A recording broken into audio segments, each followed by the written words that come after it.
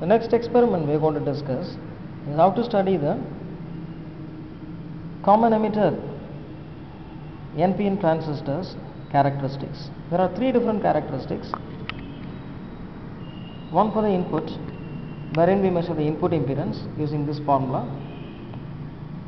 There is an output characteristic set of curves from which the output impedance is found out, and then using the transfer characteristics graph we measure the current gain. The circuit diagram is shown here. This is a symbol for the transistor, which has three parts: base, collector and emitter. The emitter is usually indicated with an arrow mark, and for an Npn transistor the arrow mark is put out or shown outwards. A micrometer is needed to measure the base current. A voltmeter is used to measure the base emitter voltage VBE.